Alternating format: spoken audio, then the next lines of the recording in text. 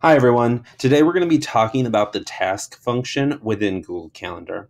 First, what you want to make sure you do is you're going to come over here to the main menu bar and you're going to toggle that open. And then you're going to scroll down through your calendars and you want to make sure that you find the task calendar and you want to make sure that that's toggled on. So I'm going to do that. And then I'm going to come back up here and I'm going to get rid of that main menu section. And I'm going to come over to the right side and you'll notice there's this little blue circle with a white and yellow piece inside it. You're going to click that button and that's going to open up your taskbar. All right. Now, within this function, you can create multiple task lists. So if you come up here and you click the down arrow and click the create new list, and then you want to decide what you want your list to be called. So for this one, I'm going to come up with tasks for a staff meeting. And I'm going to click done, and that will create your task list.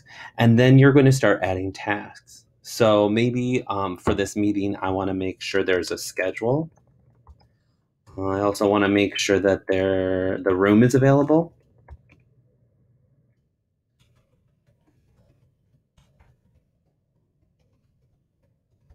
And then I also want to print handouts. And all of these things need to be done before this staff meeting. So that's why I have these in tasks. Now, these tasks will not show up in your calendar until you give them a date. So within each task, you want to click on the pencil and that will open up this screen. You can add more details if you would like, or if you just need like a reminder. And then you're going to click the add date bar. And then you're going to decide which date you want to add it to. I'm going to do April 2nd. And then you can even add subtasks. So maybe you need to do something or multiple things in order to get this single task done. So you can add subtasks if you would like. Once you've done that, you're going to click the back arrow, and it usually takes a second. But after that, you'll notice that it's going to pop up within your calendar at the top. So it doesn't have a specific time, but it has a date. And then you can go through and add dates to your other ones that you have for this single task list. And then if you want to create multiple task lists, you can do that again up here.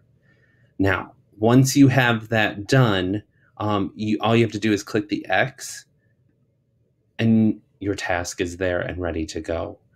So I hope you enjoyed this short tutorial on how to use the task function within Google Calendar.